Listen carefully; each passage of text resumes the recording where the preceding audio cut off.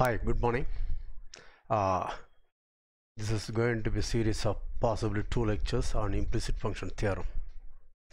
Today, what I plan to do is to explain what implicit function theorem is about. Okay, perhaps at the end of the lecture we will arrive at a statement. Okay, the proof will be attended to tomorrow. If I just start with the statement and the proof, perhaps within 20 minutes I can finish. But that won't be of any use. Most important, because it's one of the most useful theorems if you want to go in differential geometry and topology, okay, even analysis. So it's best to understand what the theorem tries to say and have intuitive feeling so that you know where to use it. Okay, only intuition will tell you, oh, this is where I have to use implicit function theorem. Okay, that is the spirit. So we will work towards that. Okay, let me just start sharing. Yeah.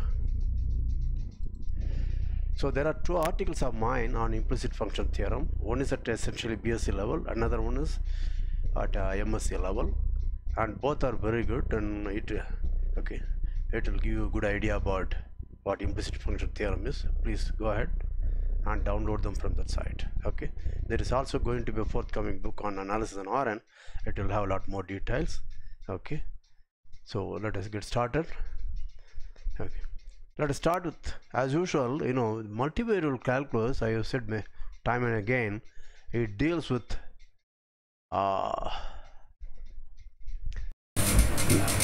linear algebra.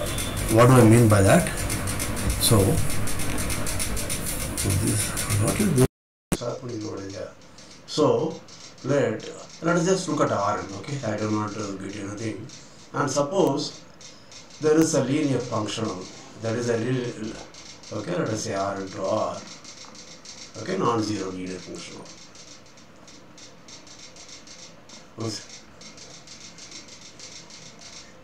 You say functional if the domain is a field, okay, codomain is a field. Okay, so you look at W to be the kernel or the set of x in Rn, so that f of x equal to 0. Notice that any linear function is of the form f dot, okay, summation a x I equal to 1 to n, where this collection a1 to n Rn is non-zero vector, because this is non-zero functional. So these are known. Okay, I don't want to bore you with all these things. Okay, now this is also clear. This being a kernel, this is a vector subspace. Okay, W is a vector subspace of Rn. What is its dimension? Again, by rank nullity,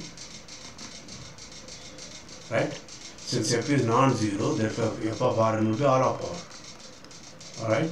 It should be a vector subspace. It's a non-zero vector subspace, therefore dimension is 1. And Rn, therefore n must be dimension of the kernel of f plus dimension of the image, which is 1. Therefore we realize this is minus 1. Okay? These are very easy. It's rank nullity theorem. But we are not interested in linear algebra. We want to understand some kind of topological geometric intuition. So in general, again, if you have gone through my linear algebra book or my lectures on linear algebra, okay, I have an intuitive notion of dimension. What does it mean? How many, suppose I start with the vector W in W, okay, how many coordinates do I need? How many coordinates I need to locate? These are all vague, don't worry about this, okay? Now, since W is an Rn, you will say it's n vectors are needed, but then I don't need that, okay? Why? Because let's assume f is given by a summation axi with a1 a2n non-zero vector. Let's assume an is not equal to 0. Okay, since a is not equal to 0, okay, with the loss of generality, let me assume an is not equal to 0. That means if my W is, let us say, x1 to xn in W, right, it satisfies a1 x1 plus an xn equal to 0. That means my xn, I don't need anything. If you tell me what are the first n minus 1 coordinates, okay, I know the nth coordinate. Therefore, to locate W, I need only the first n minus 1 coordinates, provided n is not 0. For example, if aj is not equal to 0, that means I will write the xj, the jth coordinate, as in terms of other x1, x2, xj minus 1, xj plus 1, xn, the other n minus 1 coordinates. Do all of you agree with that? Yeah? This is something like that. Suppose you want to locate somebody in a street, okay, and there are multi-story building, okay, these are the building, okay, these are the rows, okay, and the person you want is here, okay, there is a 0th row, 0th floor, okay, first floor, second floor, and he is in, let us say, 203, right? Then to locate his address, you have to tell me the street name. Once I have the street name, I don't need it. I only need the building name, okay, or building number. Once I know the building number, I don't need that. I need only the floor. If I know also the floor, if I am in the floor, I need only the door number. You see that? So to locate this person, okay, if I am in the town, to locate this person in the town, I need 4 coordinates. I need the street, I need the building name, and then I need the floor, and I don't need the door number. So if I am, you understand that? If I am already in the street, then I don't need that. I need only 3 coordinates, namely building name, floor, and door number. Do you understand this? Please understand. This is a very nice way of looking at dimension, etc. Okay. Now there is another step I want to do that. Okay. So if aj is not equal to 0, I am sure you all of you know, then xj will be summation 1 minus 1 by aj, summation ai xi, but I not equal to j. That's it. Okay. So there are 2 things you can see. The first thing is, so this set w is given by a linear condition. This is a linear condition. Okay. So once I give a linear condition, the dimension of w drops down, goes down by 1 linear condition. Do you understand this? Yeah. The earlier it was in Rn, okay, the dimension of this goes down by 1. And not only that, and the original thing, the system of coordinates, I needed x1 to xn coordinate. Okay. Now let me again assume a not equal to 0 for simplicity's sake. Therefore my xn is a function of other coordinates xg1 to gn minus 1. Namely, I know what the function is, minus an by a1 x1 plus an minus 1 xn minus 1. You understand that? Yeah. So the moment you tell me x1, x2, xn is in w, okay, then I need not only n minus 1 coordinates and the nth coordinate. Therefore my x1, this can be written as x1 up to xn minus 1 into g of x dash, where x dash is, let us say, x1 to xn minus 1.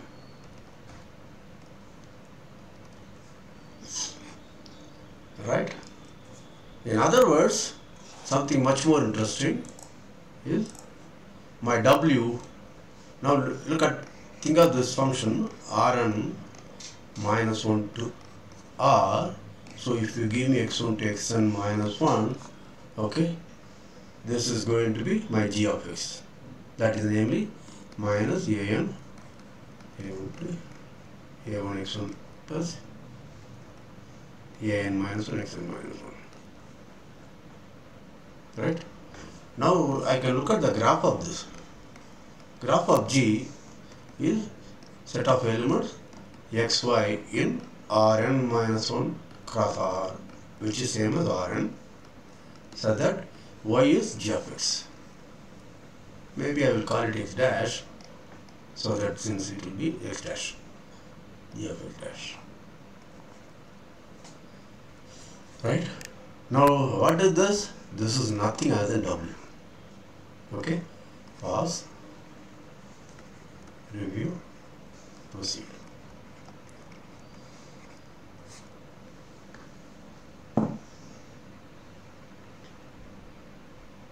Okay? So what I have achieved now? I put a non-trivial linear condition on the set of vectors. So this w is a set of vectors which satisfies some linear condition. Okay, I am assuming the linear condition equal to 0. That doesn't matter. We'll come to it. Okay. Then what did I point? Two things I found. What did I point? The set W is in some sense n minus 1 dimensional. Not only that, okay, the last coordinate can be written as a function of the earlier n minus 1 coordinates, and third, the set W itself can be realized as the graph of a function. This is all we have seen. Okay, if you understood, okay, then you will be great. You will be able to appreciate implicit function theorem very nicely. Okay, please review. Don't think these are all easy, so I don't know to waste my time. Please go through it again. Okay. Now let's come back to my second point. Those who have seen my videos and read my articles about multivariable calculus will know I think of derivative as a first order linear approximation. That is, if you have, suppose u is from Rn to R, okay, let us assume this is differentiable at present and a is in u. Then f is differentiable, the derivative f at a is a linear map from R to R. Okay, and we think of this, it's saying differentiable, is same as saying for x near to a, okay, in fact for all x in a, u, f of x is approximately equal to f of a plus d of a in times x minus a. D of a is a linear map, this is a vector, therefore I will get a number, okay, for x in a. And this approximation is error, etc. I don't want to get into that. You should go back to my earlier videos and see that. Okay, I can't keep repeating again and again. This is alright? Now, what do I want to say? What do I want to say is the following. Suppose, now, see earlier case you look at that. What I had was a function f, okay, from Rn, the entire vector space to R, and what kind of function is a linear function. Of course, we assume non-zero. Okay. Now, suppose I have a function f, okay, from u to Rn, sorry, to R, which is differentiable, and let's assume this non-constant. Okay. Right. And again, if you want to assume, let us assume connected, etc. Let's not get into technicalities first. Okay. But first, we will get the flavor of what the theorem is trying to say. Then I can look at the set, okay, call it omega, okay, let me call it S, that is set of x in u such that fx equal to 0. Notice that this f need not be linear. You understand this? It could be something like, okay, a non-linear function which you have seen in our earlier videos, right? So, what I would like to say, under suitable conditions, I would like to say this is an n minus 1 dimensional, whatever it may mean, object. Like we saw, W is n minus 1 dimensional. And second, okay, let us assume that my U is this, okay, and this is my A, then I can find an open set, call it B containing A, right, and this is the set of points. Let me assume f of A belong to this, right, then this is my part of, this is my S, okay, set of solutions on which the function vanishes. It need not be 0, it could be any constant also, but they are all easy, let's not worry. You understand this? Okay, now what do I want? I want to say that locally, that is locally meaning there exists an open ball around A, and look at this portion. Let me just use a different color, only this portion, okay, that is the open ball BAR intersection S. It need not be open ball, I am just saying something, okay. This one is actually okay, on this, okay, I want to say every point here, yes, okay, is a, I can write one of the variables as a function of other variables. See, here how many things? X equal to xn, right? I want to say, let us assume, I want to write xn as a function of other variable gx dash, where x dash is as usual x1 to xn minus 1. This is locally, that is I can express one of the variables as a function of other variables under suitable condition. We have to understand how to arrive at it, but I am just giving you the goal. Do you understand this? You are given non-linear function. Okay, just to make sure that you are on, let's look at a simple case before we go further. Okay, suppose I have a function here from R2 to R. Right? Now let me say f of xy equal to x squared plus y squared plus 1, or y squared equal to minus 1. Right? Therefore, what is my s? We set up all xy in R2 so that f of xy equal to 0. This is nothing other than, as you know, unit circle. Right? Circle of radius 1 with origin as the center. Right? Now what do I need? Take any point, for example, let us take this point, okay? Then let us take an open set, okay? For example, take the open set, this open set. Then the intersection is only this arc. Do you follow that? Okay, if you want, you could also take the open set, which is open upper half plane. If I intersect, then what I get is only this portion, the upper semicircle, right? Then give me any point here, x comma y, right? Do you see that? I can write it as x into square root of 1 minus x squared, where this is a positive square root, because y has to be positive, not negative. Okay? Are you following me? Please pause, review, proceed. So I am not saying the entire yes, on the entire s, the one coordinate will be a function of the other coordinate. Are you following? Only locally. Give me a point, around that point I can find an open set, okay, and intersect it with the set yes, then this portion of the set, on that one of the coordinates can be written as a function of the other coordinates. Please pause, review, proceed, compare and contrast the last case. I said it was global, that is on the entire W I can do that, okay. One of the coordinates is a function of the other coordinates, and that too the function is a linear function. Here what I am saying, since I do not know anything about G, I am assuming that, okay, I am saying that take any point A in the set S, then I can find an open set in Rn and intersect it with S. So only look at this portion, okay, this open set intersect with S. On that set, one of the coordinates will be a function of the other coordinates, and hence this portion of the set,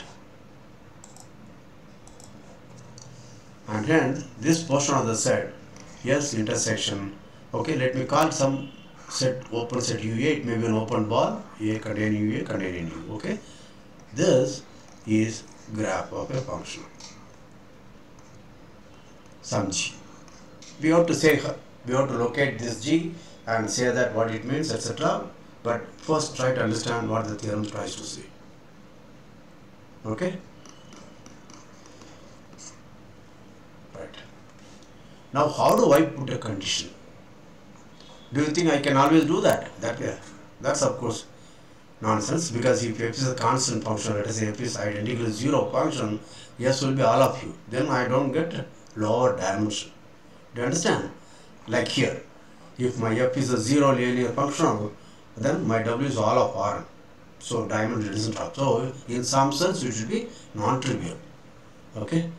Now what do you think the correct condition should be?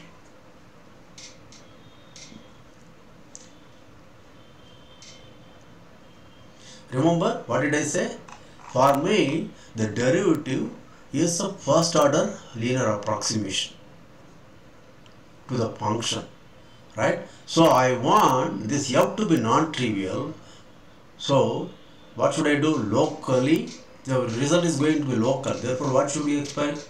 You should expect dfa, because the local approximation of f, namely the linear map dfa, should be non-zero. You understand that? Yeah? So the condition we should impose is that d of a from Rn to R is non-trivial. That means what? Now remember d of a, all of you should know, this is given by the gradient of f at a dot h.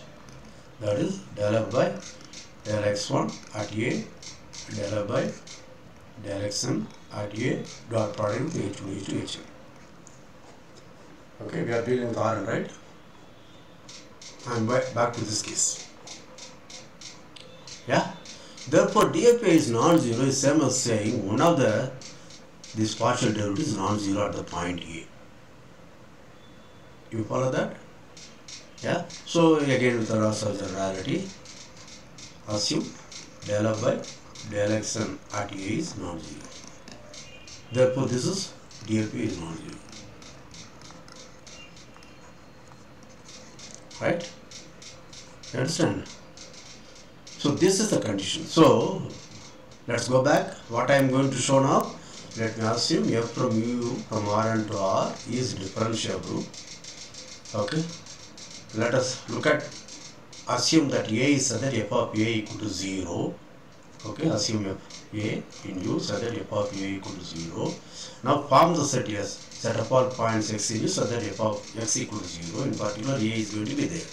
I want to say it's intuitively an n-1 dimensional object. To say that, okay, guided by the two facts. In the linear case, I understood what it means.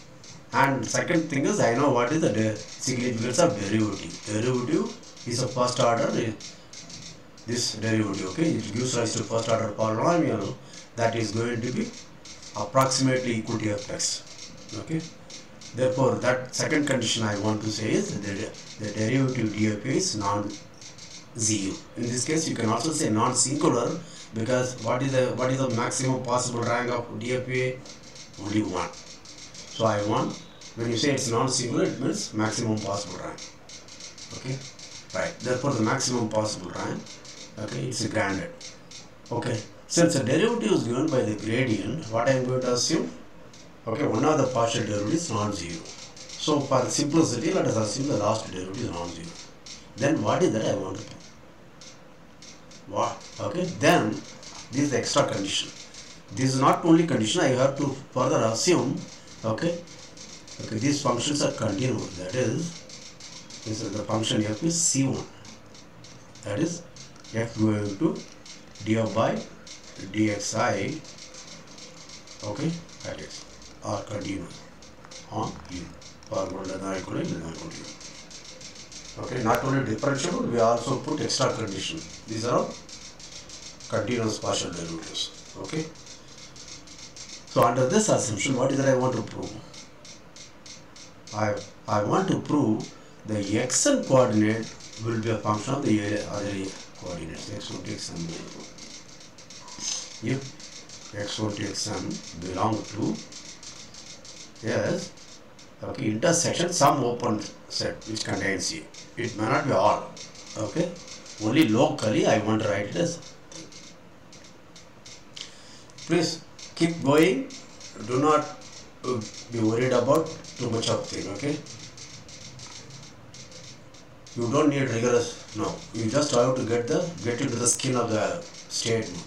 Okay, you have to understand the spirit. Then you will appreciate this. Do you understand this? Now something is very interesting. Let's look at the earlier case, linear case. In linear case, if I f of x equal to a1 x1 plus an xn, okay, if a1 to an is non-zero, if aj is not equal to 0, then we said xj is a function of x1, xj minus 1, xj plus 1, xn. Yeah? What was this aj? Notice that this is nothing other than partial derivative of the function at the point. Okay. Jth partial derivative is aj. So, if jth partial derivative is non-zero, then the jth coordinate is a function of other n minus 1 variables. Okay. Please pause, review, proceed.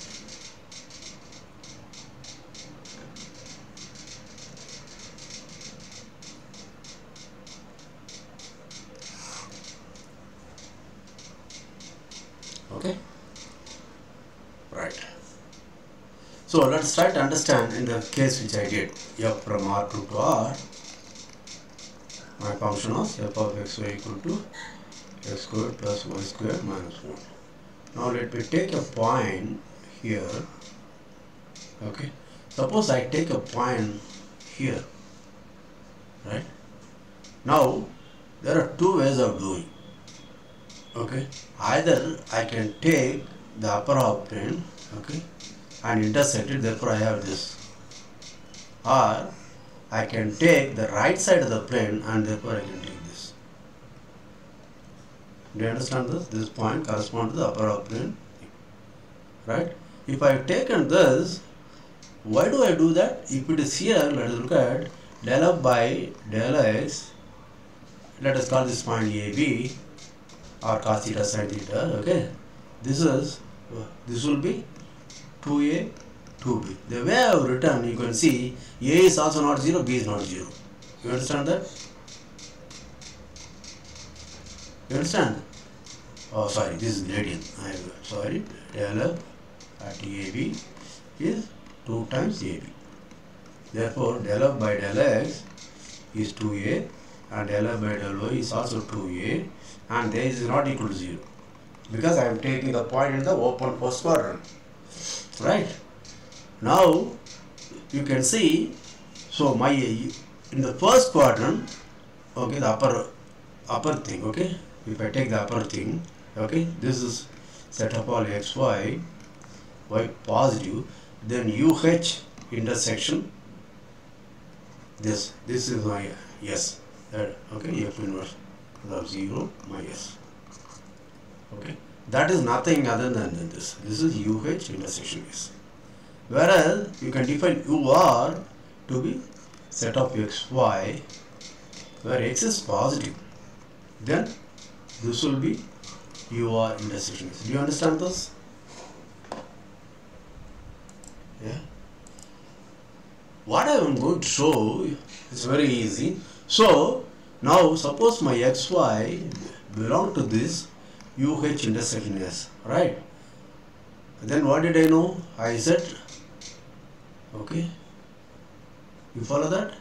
Okay, what I can do is I can write y as a function of x squared, and this is as usual positive square root. Okay, whereas when xy belong to UR intersection S, then I can write x as a function of. Do you follow this? Right? And notice that this is called this as a function g1 of x, this function as g2 of y, then UH intersection S is graph of g1 and UR intersection S is graph of g2. And what is the domain? Domain is going to be open row -1 to 1. Okay, Gj is a domain from R to R. Okay, g1 of x is square root of 1 minus x squared, where x runs from -1 to +1 open, and similarly g2 of y is square root of 1 minus y squared, where y runs from -1 to +1. Please look at that. Please understand all these things. Okay, this is the simplest case, but then it explains the real part. Now you may wonder, can I write x as a function or y as a function of all things? No, I can't do that, because if you give me an x here, okay, there are two y which correspond to that. There are 2 points, and hence I have two choices: square root of 1 minus x squared plus or minus. You understand that? Either I should take this point or whether I should take this point is not clear. But if I restrict myself only to the upper half plane, I know I have to take square root of 1 minus x squared, positive square root. If I restrict myself to lower hemisphere, lower half plane, okay, then I know I have to take only minus of square root 1 minus x squared. Please think, take some time. One of the articles explain these things in a little more detail, because they are written for BSc students. Please go through it. Okay, right. So what is that? What is the takeaway? What is the intuition you have got so far? So if f use a function from R to R, let me assume it's a C1 function. Let us assume u is in A and f of A is 0, and then form the set x in U so that fx equal to 0. Assume that the gradient f at A is not 0. In particular, with the loss of generality, let us assume that del f by del xn at A is not equal to 0. Then what you have shown is, or what we feel is, there exists UA open in Rn. Okay, so that A belongs to UA and that is contained in U. And okay, then for all x in UA intersection S, that is x equal to xm, okay, xm is a function of x dash. Okay, we have to specify the domain, we will do that. Okay, so this is what we plan to do. Okay, but there is one more thing. Say what I have shown is I have done the second part of the linear case. That is, my W is a graph of, here it's a global result. Do you remember that? In the first case, W is a graph of a function from Rn minus 1 to R. This is a global result. Whereas here it's a local result. Why? You fix a point, around that point, okay, the part of the thing, the surface, like S is for surface, okay, in the higher dimension you think of the surface. Okay, for example, if you have from R3 to R, f of x, y, z is x squared plus y squared plus z squared minus 1, then this is going to be a sphere.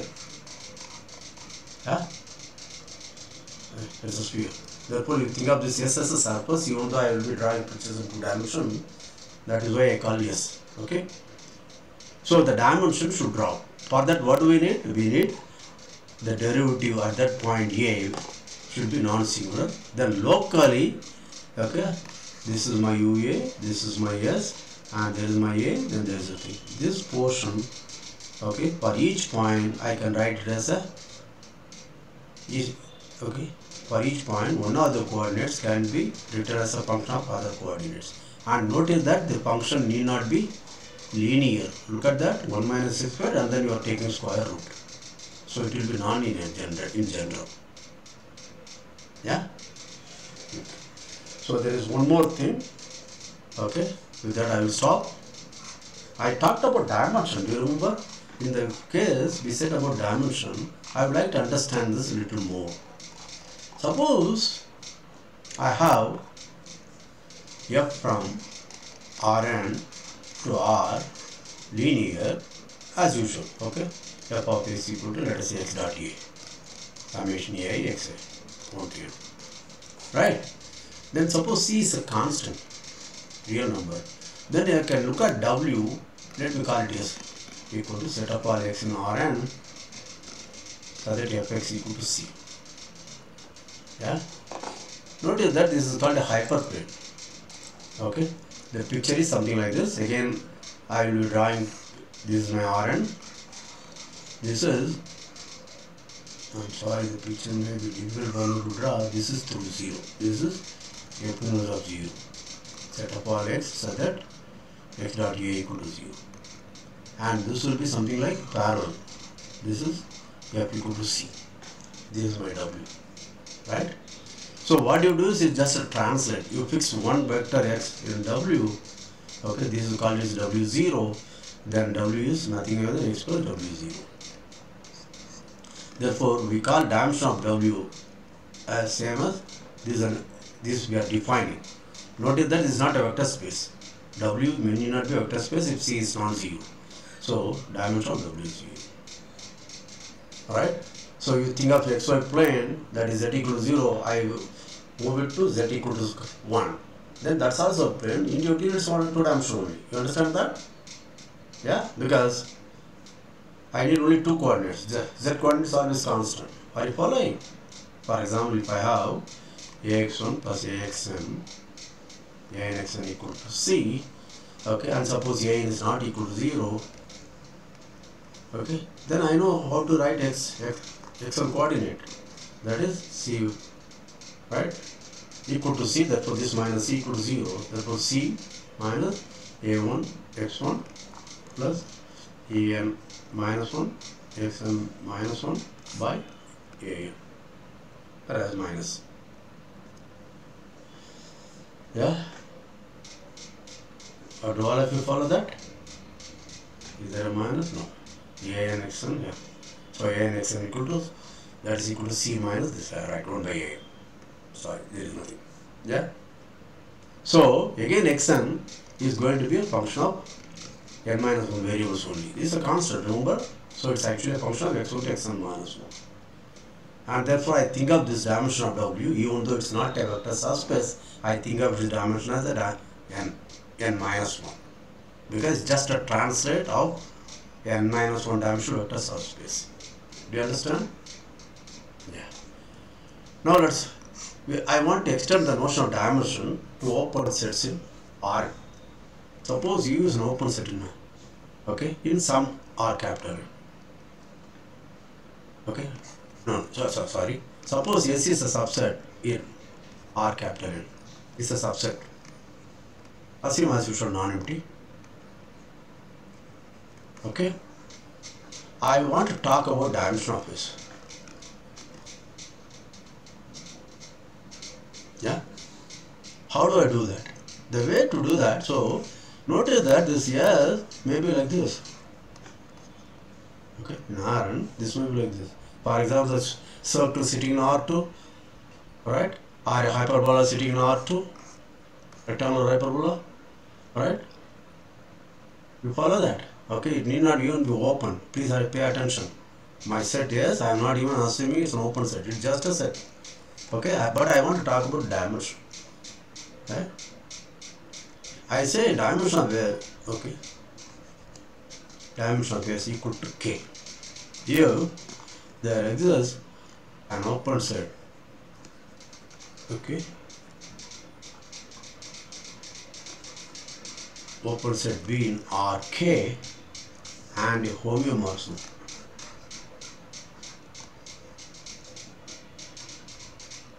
Phi from B to S.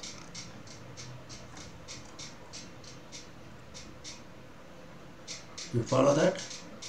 Let's again go slow. Let's understand. Suppose let's look at, okay, let my S, okay, be in R2 should be set of x, y, so that y equal to x squared. All of you know this is a hyperbola. Okay, and I want to say this is the dimension. Okay, right?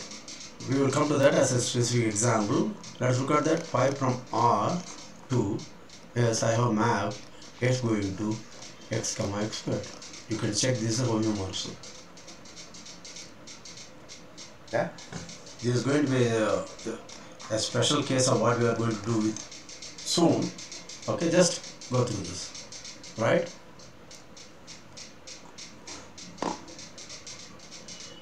There is a very technical issue, some kind of well-defined. That is, maybe there is a open set W in some RL and a homeomorphism to S. Right? This is a homeomorphism, whereas this is W is an open set in RL. Then, according to this definition, you would like to call dimension of S to be L, whereas according to the earlier definition, somebody may call it the dimension is K. Okay. Notice that if S is homeomorphic to W and B is homeomorphic to W, then B is homeomorphic to S, then by transitivity we will know B is homeomorphic to W. Right? So this will imply B is homeomorphic to W. But there is a theorem called invariance of domain. That's a very deep theorem in algebraic topology. What it says is, if V is open in Rk and W is open in RL and V is homeomorphic to W, then K equal to L. Okay?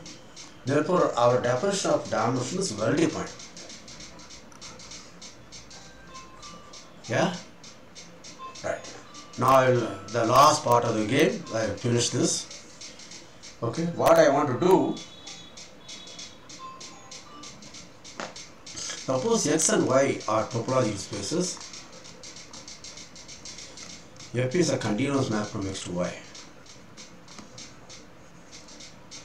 Okay, then let's look at the graph of F. This is set of all x, y in x cross y, so that y equal to fx. Okay, now call this as yes, therefore this is subspace topology from the product topology, right? So this is also topological space. Now I am saying x is homeomorphic. Yes, there is an obvious homeomorphism. Look at that. Whenever you want some kind of isomorphism, homeomorphism, continuous map, what you should look for is there a natural map? Can you think of a natural map from x to s? The obvious map is map x to x comma f of x. Right? Now, and this sits in x cross y. Right? And the map phi from x to x cross y, this is a continuous map because using the product topology, okay, this map is continuous if only the coordinate maps are continuous. Okay, what is the coordinate map phi 1? That is x going to x identity map. The second coordinate map is x going to fy, that is from x to y, that is given to be continuous. Therefore, this is a continuous map. And this is clearly a bijection. Right? And what is the inverse map? Inverse map is obvious, namely going to x. Okay, this is fine. And this is a projection map. Notice that this sits in x plus y, and projection maps are continuous, and I restrict it to yes, therefore that map is also continuous. Right? Therefore, pi is a homeomorphism. Do you understand this? Yeah, pause, review, proceed.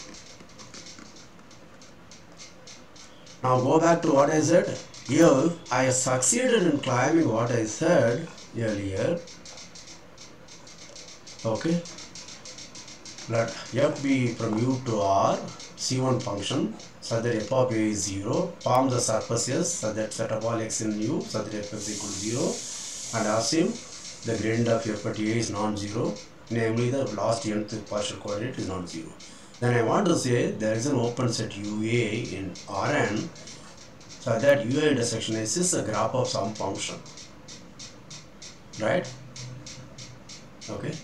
Suppose the domain of G is an open set in Rn. Notice that this is graph of x1 to xn minus 1. Okay. Therefore, these are vectors coming from some Rn minus 1. So if the domain of G is an Rn minus 1, it's an open set in Rn minus 1, then what can I conclude? This portion of the set, namely UA intersection S, okay, this portion, okay, according to our definition, will have n minus 1 dimension. Okay, please go through. Do not be discouraged by this kind of vague thing, because with too much of rigor, nowadays teachers feel very uncomfortable to give this idea. But remember, our forefathers, our earlier mathematicians, arrived at this theorem by thinking geometrically, intuitively, then making it rigorous. So only going through a proof will not make you understand what are the motivation for the proof, what it really tries to say. Okay? We will meet again in the next lecture. We will come up with a proof of this. Okay? I will stop recording. Stay tuned.